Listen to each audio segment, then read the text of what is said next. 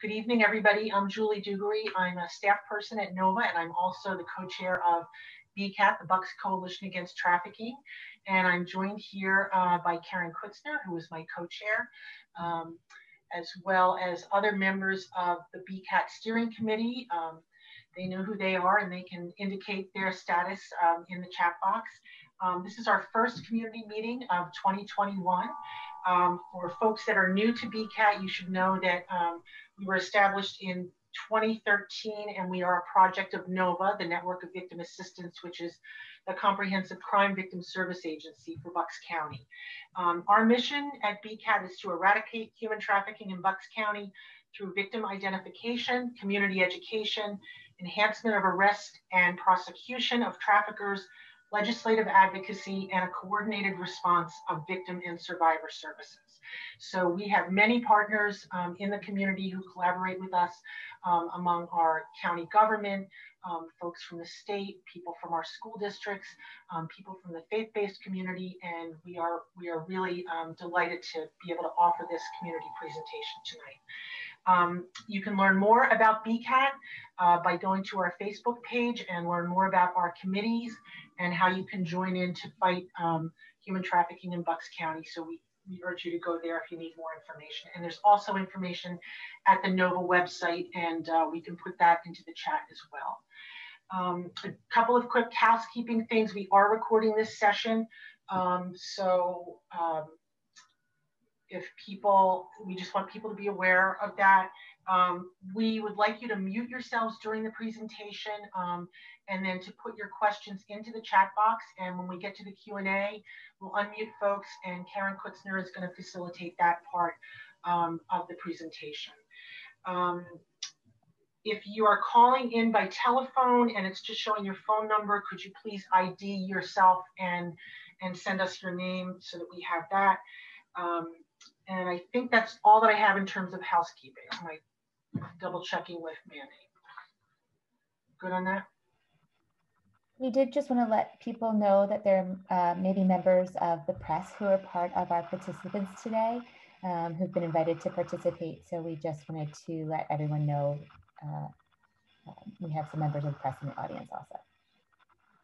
Great. Okay, I'm going to turn off the... So how did we get to this topic about how we talk about human trafficking and how we communicate? Mandy and I were working in December on some materials for Human Trafficking Awareness Month. And we came across an internally generated document from our own agency. And we looked at the graphic, and it was, it had a girl's hands being tied with ropes.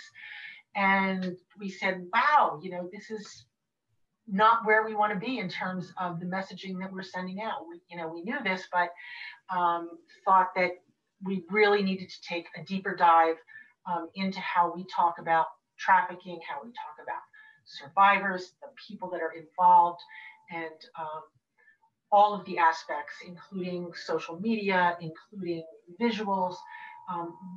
What kind of message do we want to send? How do we want to engage with community partners and everyone in our community who cares about this issue and wants to make things better in helping survivors? So I happen to have been in a webinar that LOVE146 had run in the fall and knew of them, and we took a look at their resources, and we found out that yes, indeed, they have a director of communications, and they had a lot of talking points and resources just on this very topic. So we were so glad to connect with Marilyn. She is the communications director at 146, and she's been working there for the past decade. She has a background in marketing and commercial design. She's particularly interested in trauma and healing, and she seeks to use her designs, writing, and photographs to handle the issue of child trafficking in a way that dignifies both the subject of her work as well as the audiences. She graduated from Flagler College. When I go to college again, I'm going to go to that college because it's in a beautiful setting. And she grew up in Florida on a swamp. So wonderful, interesting background, and she lives now in New England with her son, with her husband Tim, and their son Ansel. So I'm going to invite Marilyn to unmute and provide us with a wonderful presentation. Great. Thank you all so much for having me. Yeah, I'm definitely honored to be gathered with a group of such diverse practitioners and experts. And so as Julie shared about my background, I've been at LOVE146 for over 12 years. I live in New Haven, Connecticut, right in the midst of the Yale campus. My pronouns are she, her. And you'll see on this slide, as she mentioned, I have a son, and I put this little icon on the slide to remind myself that I can apologize in advance if my 3-year-old that's running around outside the room interrupts me at any level or distracts me. I am not it's worth mentioning what I do, my background. She mentioned I'm a designer in my background. I'm not a practitioner working with youth and clients. I'm not an academic. I have a lot of coworkers that are social workers and practitioners and public health experts. But I'm a specialist in creating marketing and design communications. And I've really enjoyed dedicating most of my career to thinking so far about specifically how to communicate child trafficking. And I was excited to work with one issue so that I could get to know that well and think about how to design and create communications for it. It's also worth mentioning that LOVE146 focuses directly with child trafficking, and in large part our work is focused on child sex trafficking. And so I hope that things I share are broadly applicable, but I'll give a caveat now that some of the thoughts here are going to be a little bit focused on that because that's where I've spent most of my time thinking about how to do this. And so my insights are from working with coworkers, listening to their feedback about my communication, seeking input from people with lived experience about how our communication goes for them. And just thinking through my own life experience about how I encounter our communications as somebody in the audience as well. And most of what I've learned here, I can say I've learned by listening and making mistakes myself. The movement to end child trafficking, I see we all have a lot to learn. And so I think it's inevitable that some of us will learn by making mistakes. So if I share anything in the presentation that you see and think, ooh, maybe I should have done that differently, I've done it wrong myself. And as Maya Angelou says, when you know better, do better. And so I also want to say that I'm sure that many of you in the audience have much that I can learn from you. So I may not be able to answer all of the questions. I still have questions about this very topic that I'm curious and exploring further. And so, yeah, I look forward to sharing what I have learned, I think, and hearing from you all. And so the things I want to touch on today is a common marketing tactic that I've sort of called the itch that I want to unpack. How does it harm victims and how does it possibly harm the audience? How does trauma-informed care relate to public awareness about child trafficking? And then just running through 10 tips that I could summarize about things I've picked up along the way about how to do this. So I mentioned I went to school for graphic design, and we were really being trained to work at an ad agency. And so we were designing and creating advertisements for a wide variety of things. But a lot of it was approached, as I observed, through this mechanism of highlighting a pain point or making a pain point in someone's life and then telling them how to solve it. And so, if it's a boat, you might not have realized that you didn't like have adventure in your life and you weren't cool, but now here's how you can solve it by this boat. Or a new phone, you didn't realize that this feature was something that you needed so much, or maybe it is highlighting a frustration that you already have with your current phone. And so we can resolve that by selling you a new phone. And so that's what I've called the itch. You sort of give someone an itch and you tell someone how they can scratch it.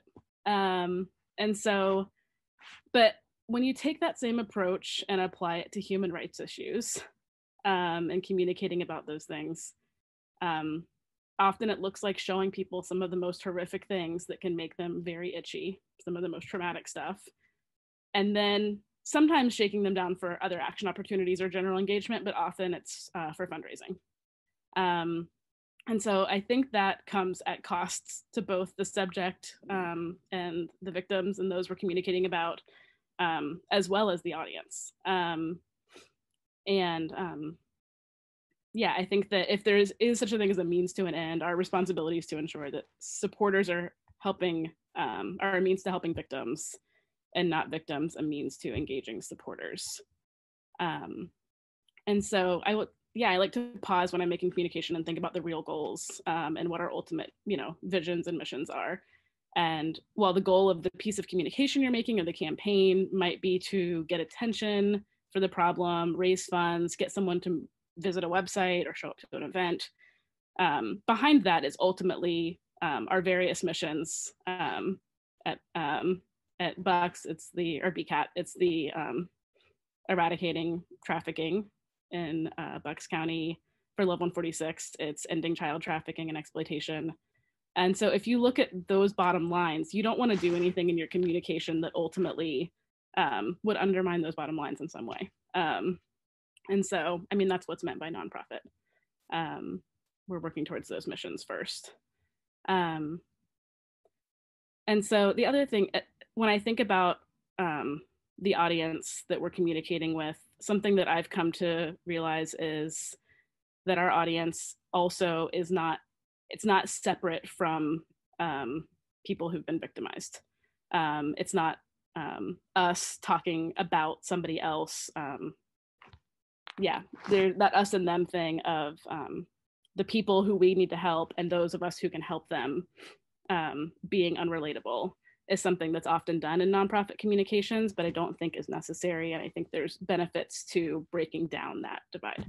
And because it's a reality. So the more I've learned from presenting about child trafficking and getting up and giving a talk in a public setting or sharing with a group of people, maybe some of you have experienced this, often those who come up afterwards from the public and kind of share why this struck a chord with them or they engaged is something to do with their own adverse childhood experiences. And I think I think that in the general audience, we can assume that, a quarter to a third of women, and honestly, we're not sure to be how prevalent victimization is in men because I don't think there's safety to disclose it or process that. But I'm assuming that, a significant portion of my audience have experienced, that's just sexual violence and trauma, but adverse childhood experiences and trauma throughout their lives in various forms. And if I think about those folks in my audience, I also don't want to do things that would be demeaning or triggering, to them. So, and even I also want to consider too that the people that we're talking about, those impacted by child trafficking or trafficking at large, even though they may not actually be the primary audience of the flyer or the piece of communication you're making, they're still, we all know that these are regular people of the community, and we should assume they will encounter our communication. It was a helpful piece of feedback once when one of our social workers was telling me about how one of the youth in our care had memorized the whole learn section of our website, and just like knew all the facts about child trafficking, and they'd learned it from our website. So it brought to light for me, like while they may not be the primary audience when I'm conceiving of a piece of communication, they're still ultimately the most important stakeholder. And so we're used to thinking about, I've heard about trauma-informed care, and I've heard it mostly described or applied in victim services, and directly working with victims, and then to some extent with staff or in employment settings, and thinking about vicarious trauma and how it impacts us as professionals. I've not as often heard about trauma-informed care being applied to a mass marketing space or in broader public communications. And there's lots of different ways of talking about trauma-informed care, and I'm not an expert on it. But these 5 principles have been put forth by a group at the University of Buffalo, and they've been a helpful guidance for me to think about in terms of how could I apply these principles to mass marketing and public communications.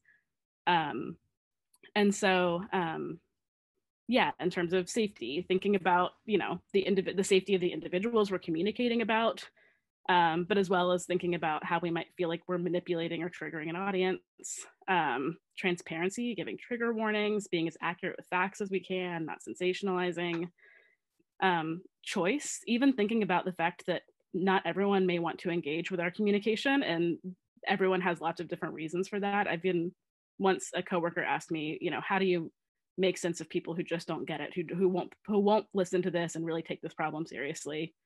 And I think we do have to grapple with that, but I've also considered that there are, when you assume trauma in your audience, there may be a lot of reasons why people don't want to engage further. And one generous interpretation is that there are people who have seen enough and need to work on their own situations and not engage further with the trauma that others are going through. And that's okay too. It's worth honoring and making a space for that, instead of expecting every person to engage, and guilting people if they don't, or don't care enough. So I'm going to keep these principles as sort of a header on the screen as I move through the next points. And the next things are just sort of 10 tips that I've collected together. So I'll try to move through those. So the first one is that, especially when we're talking about sex trafficking or sexual trauma or victimization, we don't want to make the victimization sexy. I think we have a culture that moves quickly back and forth between sex and violence, and violent crime should not be sexually provocative. If anything you make could, held at arm's length, be confused for thumbnails on a porn site, definitely pause and rethink it. Even if it wasn't your intention, it's worth seeing things through the lens of like, is this inadvertently doing that? And being sure that like sex appeal or someone being cute isn't part of how we elicit sympathy for a victim, is something to keep in mind. These two examples on the bottom are both clips from posters that are raising awareness about the issue of sex trafficking. And the next point would be avoiding sensationalism and using content warnings. Treating the person with respect is a vital reason we choose not to sensationalize. Chains, blindfolds, tape over the mouth. There are arguments that these things could be read metaphorically, but I think that when it comes to this issue, that's not entirely realistic. People will understandably take these things literally. And so unless it's clearly relevant and literally relevant to a story you've chosen to tell, we try to avoid images of infants, taped mouths, blood splatters, cages, suitcases with people inside. Even those things, people will think, oh, this is a great way to metaphorically represent the issue, but people will take it literally. And so these are certain items that I'm not saying those never show up in any of the cases that we've worked with, but those are extreme. And they could interfere as well with the public and victims self-identifying. When we choose to pull the most extreme scenarios or details out, it can, or we exaggerate those things, it can devalidate the true and typical experiences that victims and survivors have, and could also alienate the public from being able to sympathize with cases when they come up. So you don't want people to think, well, she wasn't locked in a basement. I saw her, this person went to the grocery store. They're not really trafficked. We don't want people on a jury to have a reason to dismiss somebody because their only conception of trafficking looks like the movie Taken. And so the more we can do to avoid sensationalizing, the better. I have a coworker that's also described different stories of trafficking as sort of entering through the deep end or the shallow end. And so the way she described it as the reality of some victims falling into the deep end. It looks like the white van, the kidnappings, the more extreme, going from 0 to 60. But not uncommonly either, there is sort of a step-by-step grooming where it sort of, in almost a blurry way, becomes exploitation and trafficking. And so the more we can start to find those lines and highlight those in a less exaggerated way, the more I think we can make space for the public and victims to understand what victimization really looks like. And it doesn't require all the extremities. So another thought, be aware of stereotypes and be aware of them. So common stereotypes around trafficking include what perpetrators and victims look like, what trafficking intervention looks like. And so we want to consider generalizations that are inaccurate and not use them, but also be aware that some do have a large degree of truth. And so we have to parse those things out, and it becomes a little bit, it sometimes gets stuck in my head the more I become aware of stereotypes, and then this question of how do I avoid them or use them with awareness. And I think that awkwardness is sometimes not avoidable, but it's still better to be thoughtful and aware and be handling it carefully. And so I think a lot of trafficking marketing material contains images of blonde girls. And so when we look at a common image like that we would see, it's worth asking, like, what are the stereotypes here and what's accurate and what's not? And so, I mean, it is accurate that sex trafficking affects women disproportionately. We might want to do a campaign at some point where we help people understand that boys are trafficked for sex too. But that's not inaccurate. However, we do know that trafficking disproportionately affects people of color. And so to continue representing at a disproportionate rate white and blonde victims, we have to wonder, why are we doing that? And how could we help the public better understand what they should be looking for and not discount, certain victims. And so the same with traffickers, or perpetrators, we might think traffickers or buyers are men, but we know that traffickers can look like many things. We have parents that are trafficking, peers that are trafficking, community leaders that are trafficking. And so I think representing a buyer with a male is not inaccurate, and that's something to do just consciously. But one thing I want to think about too is, how could stereotypes be used not just so that you avoid causing offense or doing it without taste or inaccurately, but also how can you use them really effectively?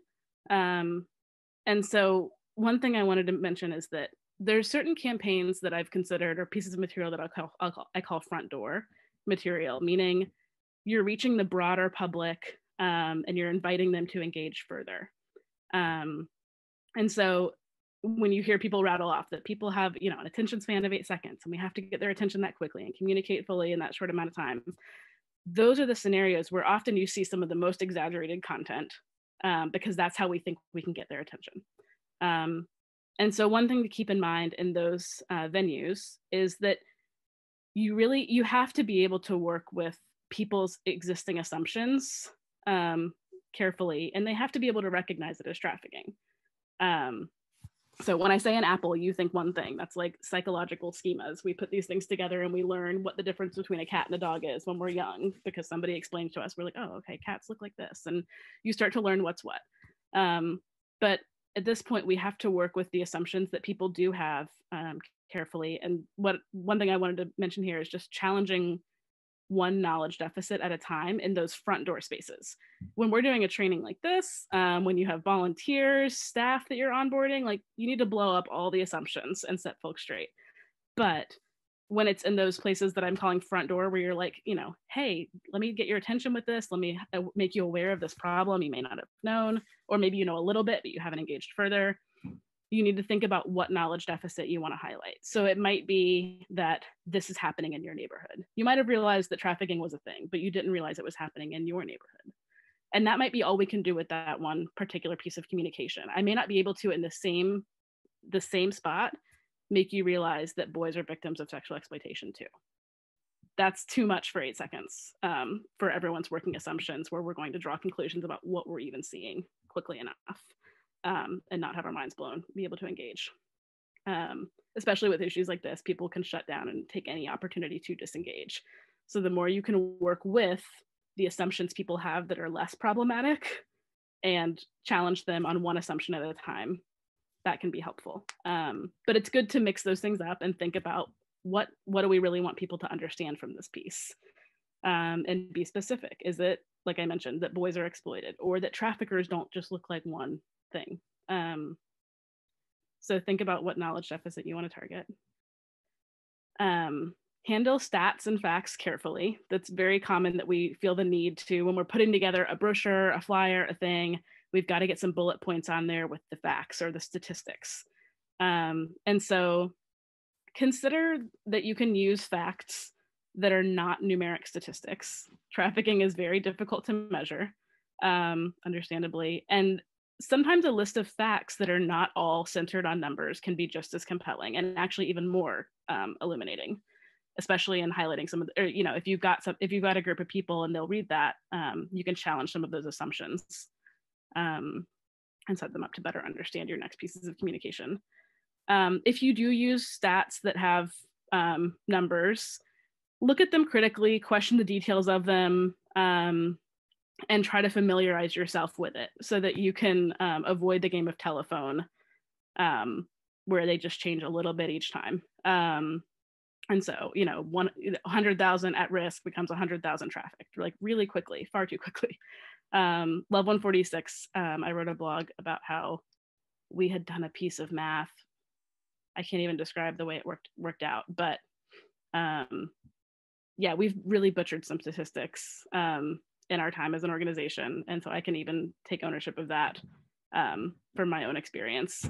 And we've worked hard to try to remedy those things.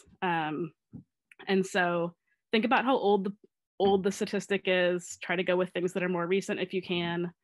And just as the big facts and figures stay updated, try to familiarize yourself with what goes into them. The ILO and Walk Free Foundation is some of those big global estimates that we look to.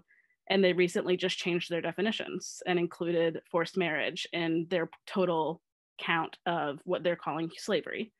And so we have to decide when we're communicating about the issue, do we call that trafficking? Or do we want to just put the fact there and put in parentheses, this includes forced marriage.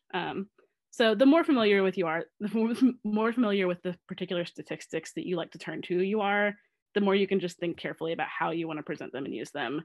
On this slide, you'll see there's a link, and anytime you see that, when I pass over the slides, those are all hyperlinked. So LOVE146 put together 10 facts and stats, and you all are welcome to reuse them. Many of them are not ours, but we cite the sources. It's always good to cite your sources. Be clear, just as specific as you can be while still being respectful, and avoid victim blaming language. So this is a variety of examples. We often hear people refer to victims as voiceless or invisible. It's metaphoric, but we've gotten feedback that it's not helpful. And so it's better to put the responsibility off the victim and onto the wider public. So not heard or listened to, not seen or ignored. Child pornography or child prostitute are both terms that are seen as sort of validating something that we think is completely and, you know, not appropriate. And so terms like child sexual abuse material or CSAM have arisen. And there is no such thing as a child prostitute. Children can't consent to prostitution. And so being clear that this is a victim. The same with ways of describing. If you're writing a story, the ways you describe what's happened to somebody, to say, you know, their relationship began.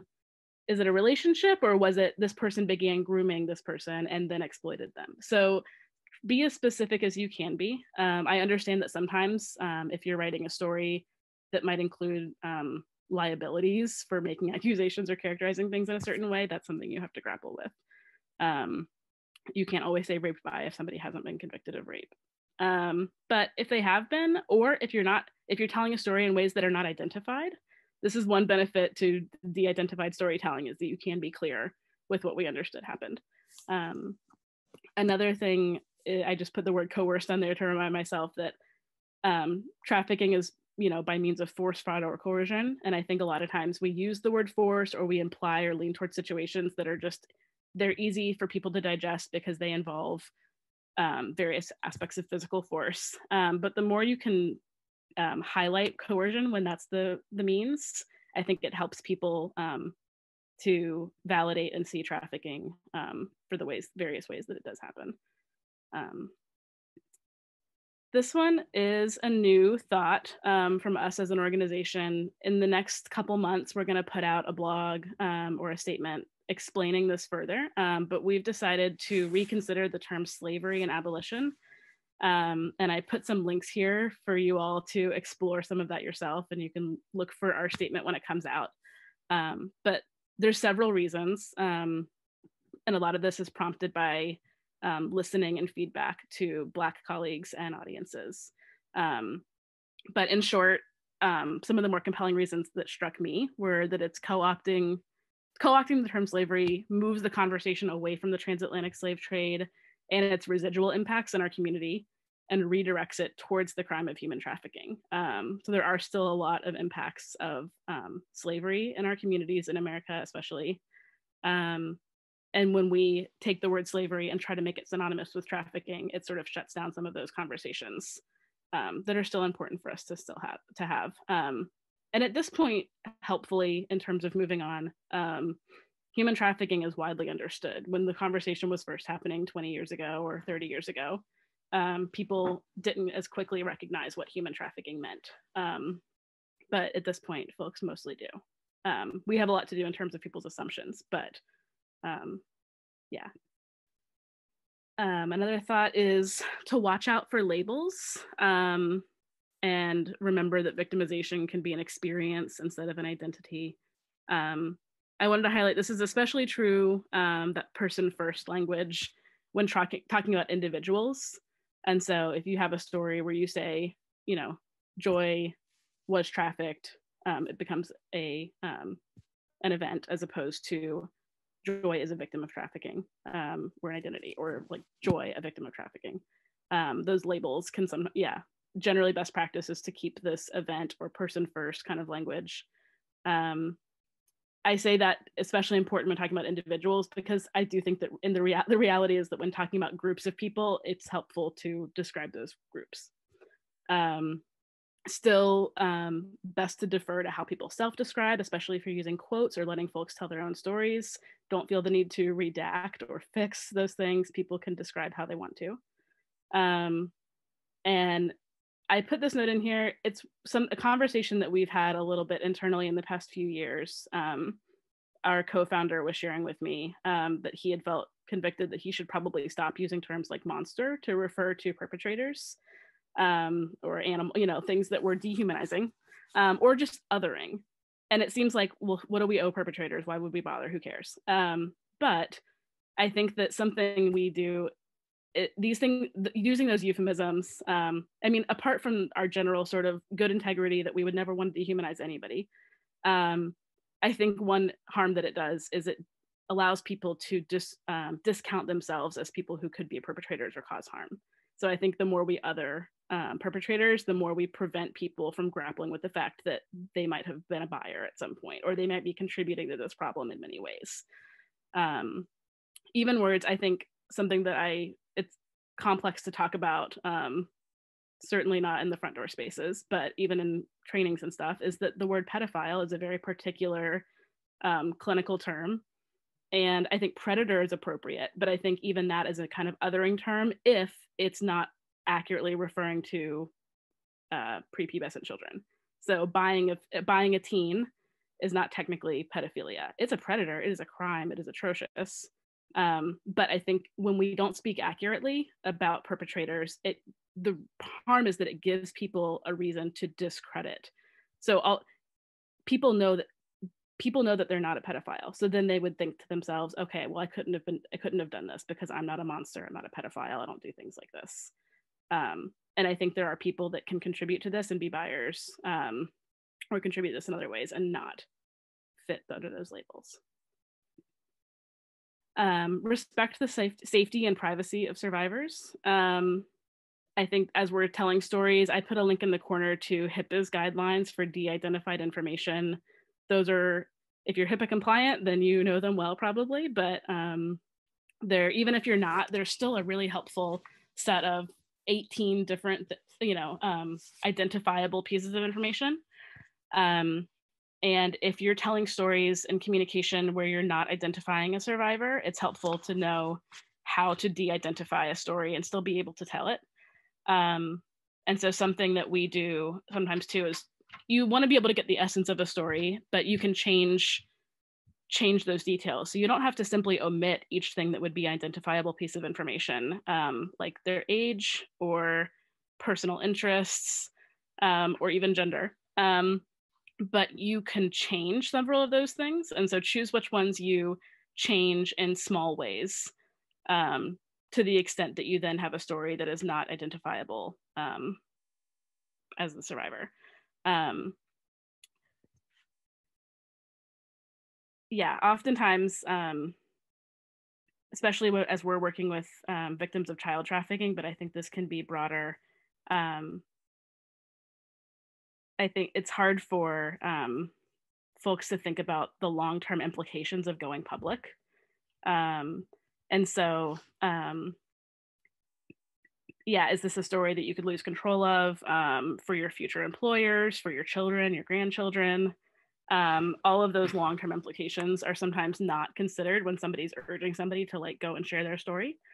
And so as much as we all, as people who live in 2020 know this, that the internet is forever and you can't take things back and that kind of stuff, it is definitely true to some extent, but those of us that are communicators or publishing things, we actually have the power to change some of that to some extent.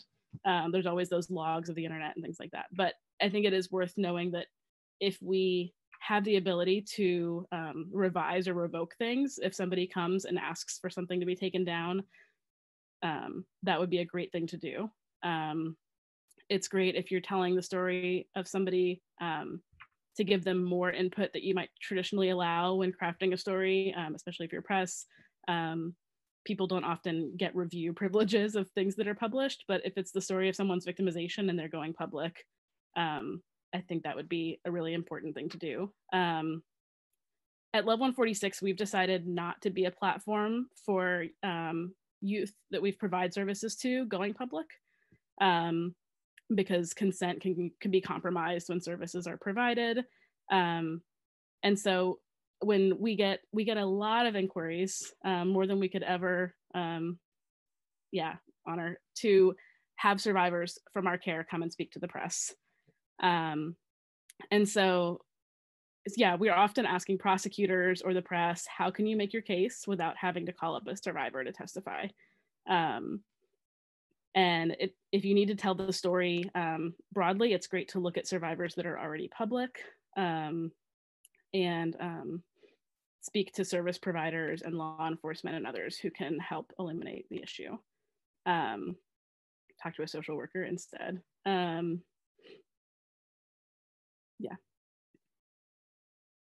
And the last point I'm going to make is to rethink the power dynamics. I think that when I look at some of the core of trafficking, it's about taking a power differential and sort of exploiting that for gain.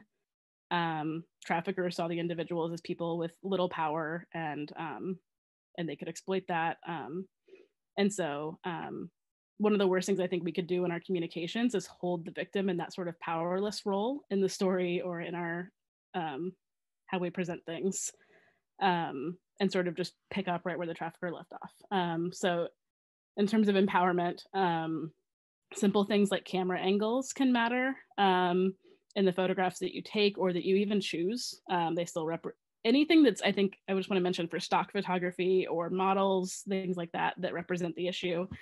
I think it is still representing real people. So I think that it would be important not to portray them in these high camera angles, sort of pleading or helplessness.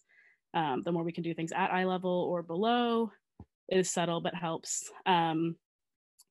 Rethink your imagery. If it hits sort of damsel in distress notes, try to adjust. This is one of the reasons why we've stopped using words like rescue as often and opt for simpler terms like helped, that don't kind of like need that power differential. Really any language that exaggerates that power disparity is probably not the best. Things like you're her only hope, or saved, things like that. one other reason to reconsider the power dynamic is that it also makes the audience a bit one-dimensional as well. I've seen pieces of communication that kind of imply or say, you know, you could never imagine what this person's been through. And I don't know what you can imagine. I need to assume, again, that our audience has experienced trauma. And at the very least, that everyone in the audience could use some encouragement and has bad days. Everyone's human. So I do our best in our communications to put the children in our programs in a role where their strengths and resiliency is highlighted, and that can be an inspiration to others. When I think back on that itch, I think it's just a tool. It's not necessarily the worst mechanism in marketing. But I think one of the best itches we could give people is hope and vision for a world that's better. So the more we can encourage folks that their world can be better, that if a child who's gone through this can recover and can give wisdom and give light to them, yeah, that's what we'd like to highlight. And so I just want to close by saying, if there can be vicarious trauma that we can experience in communications or connecting with people who've been victimized in our own life, I think there can also be vicarious healing. And I believe that when I communicate about the issue and folks come back and share their own stories, that's part of why people are engaging with this issue, is to work out their own stories. And so I think being mindful of that as a communicator in your audience, there are going to be people that are working out their own vicarious healing. And the more we can do to help that, I think the closer we ultimately are to the world we want to be in. And now I'm good for questions.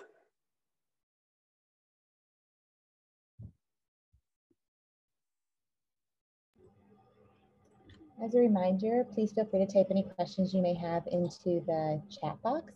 That would be one way we can ask Marilyn any questions she has. You can also raise your hand in the participants box. There is a blue hand. If you raise that, then we can unmute you.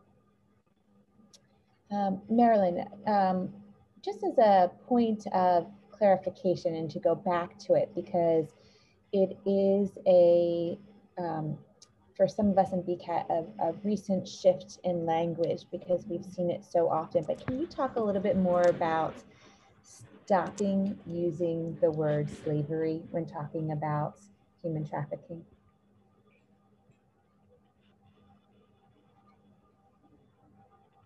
There we go. I think the most salient points of the statement that we've created, I put up here. I think there's two organizations, the National Survivor Network and another group called Dressember, that both have statements to this end. And everyone won't necessarily agree on this. My screen sharing is paused. Oh, here we go. But I still think we don't necessarily need the term.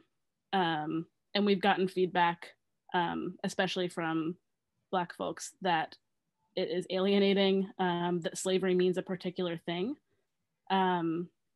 especially in the American experience. And so I've been convicted even myself, just thinking about how the 13th Amendment is legal slavery. But those of us that consider ourselves modern day abolitionists with a capital A, sort of grabbing the same mantle as the 1800s movement, aren't usually specifically addressing that in our work. We're really focused on specifically child trafficking. And like I mentioned in an earlier slide, disproportionately picturing white children as being impacted by it. And so it becomes really uncomfortable and ironic when you start to look at those trends. And at this point, for me, became about listening and respecting that this was preventing part of our audience from engaging. And so we want the widest set of stakeholders possible to come to the table to end child trafficking and end trafficking. And we definitely want, if people of color are disproportionately being victimized, we definitely want people of color at the table. And so to use language that we were finding out was alienating for Black colleagues was important to listen to. but I don't think everyone has to agree. It's still just worth considering reposturing, because I do think that human trafficking is very widely understood. Marilyn, I was really struck by your reference to the movie Taken. Ironically, the volunteer that brought the BCAT project to us was a Girl Scout who was doing her Gold Star project, and she had just seen the movie Taken and wanted to get involved and work on this issue. But it makes me realize how much opportunity and responsibility we have in our community awareness and education. You talked about a juror thinking that human trafficking is just like in the movie, and how much opportunity we have, as a coalition, to make sure that people are informed, because just about everybody out there is in the jury pool. And so that, how much impact that can have. Certainly we know that for our prosecutors, lots of cases are uphill battles. And so it's really important that that we're providing that kind of awareness and education to people before they get into the jury box, for sure. And I definitely don't want to minimize the impact of a movie like that bringing so many people to the table. And I think that it represents a particular kind of trafficking that does exist. It's not necessarily the majority, but if it brought you through the front door to then engage further, I think that's great. I just think it's also worth, as we are content creators, thinking about how we can keep adding balance so that we're doing the most help that we can. I think it's also worth thinking about, why did that movie get so much traction? What about that particular scenario and all the details of it worked so well with an audience, and what kind of biases or preferences do we have that allowed for that? I think there are other diverse representations happening, probably not enough, but I think there are, and maybe not with the same level of A-list actors and those types of things. But there definitely are other representations and other box office type movies, but not many with the level of impact of Taken. So I think that's even revealing in and of itself about just us as a group of people in a culture. Marilyn, I have a question that I'll represent for an audience member who says that they understand your position on language power dynamics and the importance linguistics play. But it is often challenging to use soft words in our line of work also, and still capture the attention that's necessary, such as the word help. Many organizations help other people, and there's a wide range of what that definition means. And they may dilute the importance of a specific issue, or the passion behind that mission, or the need to gain critical awareness and importance of the issue. Do you have any suggestions on critically thinking about the balance between not using, of keeping the message trauma informed without using too soft of a language? It's really difficult. I think it's ultimately worth it. But it is something I definitely grapple with. I think that my best advice is something that a challenge that's been put to me in the past year is thinking about sort of where's the line and when are we crossing the line? And so we might discern those in different places, but ultimately something that I've been guilty of is sort of running from the line. And so in a mindset sort of sense, I need to think more about how to walk right up to the line without crossing it. And so the more I can familiarize myself with and be listening to feedback and adjusting my sense of where is the line and what does it look like to cross it, which I hope my presentation helps calibrate for you all to do your own work on that. But the more you can familiarize yourself with where the line is, then the challenge is, how do you come closer to it instead of running the other direction just because you're afraid of it? And I think the reality, I don't want to make mistakes, but I think that we do. And it's part of the tension we have. And I think I struggle with the reality of some of the mistakes I made have brought people through the front door. And they might have helped in that sense, but they might have also harmed in other ways. And so how can I keep moving forward more responsibly? I still think when you know better, do better. And so it doesn't necessarily resolve that tension. I don't think we can necessarily put that to rest, but it's a good tension to have. And I think that mindset of walking up to the line is probably the best help I've had for it in the past year. And not trying to do too much at once. I think that challenging one knowledge deficit at a time. There's times where I want to pack all of the nuance into one thing. And sometimes you can't do all of that. Thank you, Marilyn. And I'm not sure if you're watching the chat, so in case you weren't, I just want to let you know that Rachel said this was really eye-opening. Thank you. And then I have 2 reference questions that have come up, and you can take them in whichever order you want. One is, before we go tonight, could you talk a little bit about LOVE146's resources and ways to connect to the organization, social media? Somebody commented that you all as an organization have really great readings, articles, videos, things that we as participants may be able to reference to continue our education and learning moving forward. I'll pause there. Sure. I mean, so we're on all the big social media spots where you would go looking. We're on Instagram and Facebook and Twitter. We have an email list. We have a website. We have YouTube and Vimeo and videos, and I hope that what you find there is in line with all the things that we have here. I will say I continue to keep growing, and so I was just talking a couple days ago with a colleague about I'd like to do a full review of all of our videos, and can you go back through and recheck them for certain issues, and can we consider taking down ones that are problematic, or if we don't want to take it down, can we add a pop-up that annotates a blog that says we've rethought this and here's something you could do to learn more. Just thinking about how we can keep our communications in line with what we're learning. So I'll tell you, as you go to those places, keep in mind that another tension that we struggle with is trying to keep everything as up to date as we can. It's one other reason in statistics to put dates on your stats, as of fill in the blank year, instead of saying right now.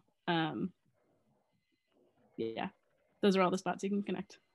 And then the follow-up, or part 2 of that resource question is, if there was somebody or an organization who's developing an article or a PSA and they wanted to post that, but we're concerned about the issues, would you or somebody else from your organization be willing to take a look at it and help to make sure that they aren't perpetrating inadvertent harm and that it's with a trauma-informed lens?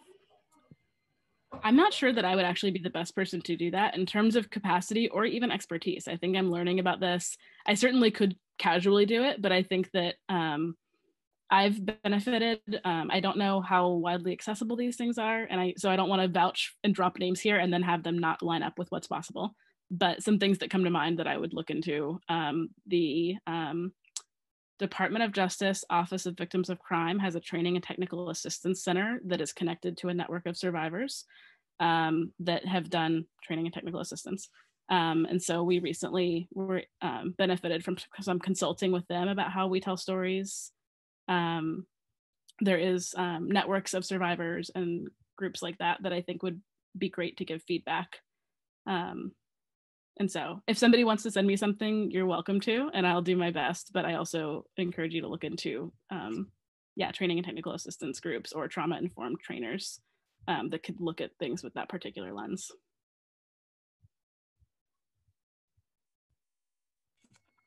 And an additional question is, I'm curious about the choice of color, fonts, and imagery to convey your message in the presentation tonight, and also on your website, which is different, the commonality being Black text.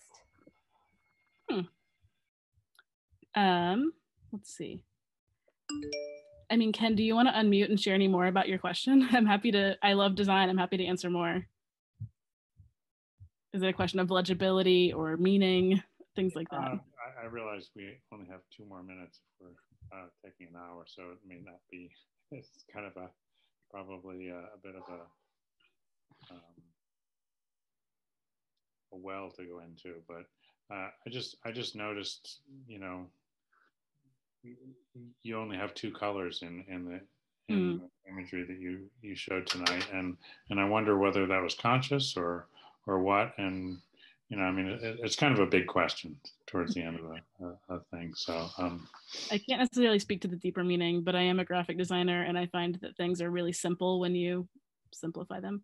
And so as putting together a series of illustrations, I was like, you know, you can only maintain some level of stylistic congruency if you take a consistent approach that you can replicate. So I was able to create lots of illustrations that felt cohesive by keeping it really simple. And you do that in general with presentations, just keep it very, very simple. So it's not, it seems almost intentional to be really simple. I'll say to bring it back around to a tip that might be helpful within the presentation. One principle of design that I've found really important for putting together public awareness efforts and all of that is hierarchy. The thing you want, I would even say the slide I'm on is not excellently doing it, but this one's maybe better. When you're creating a poster or a billboard or something, you want people to know where to look first, and then where to look second and third. And it's not always going to go from left to right like reading a page. So you need to know, where do their eyes go first? Maybe they need to connect eyes with the person, the stock photo, the model, or the real person that's pictured. And then the headline, and then the subheadline. And you want to be sure that things are legible and that you haven't put more than someone can engage with. But thinking about hierarchy is important. And I think a common mistake, if I'm hiring a designer or thinking about somebody to contribute to our work, a common mistake is people having too many items that are competing for attention on one piece. So as you're thinking about putting your things together, just think about, you know, what's number 1, 2, 3, and 4. And like I said, they don't have to go top to bottom. You can put a big pull quote in the middle of a block of text if you want someone to go there first, because they may not get to the, you know, second or third.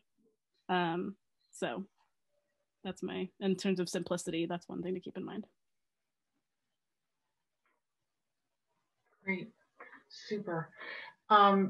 So listen, I'm gonna, in the interest of time, I'm gonna send on the other questions in the chat to Marilyn, and she can respond, and we'll get those answers out to you. I want to thank you, Marilyn, for taking the time to create this wonderful presentation and share your expertise. Lots for us to think about and consider and bring into our work as we move forward. So I really appreciate that.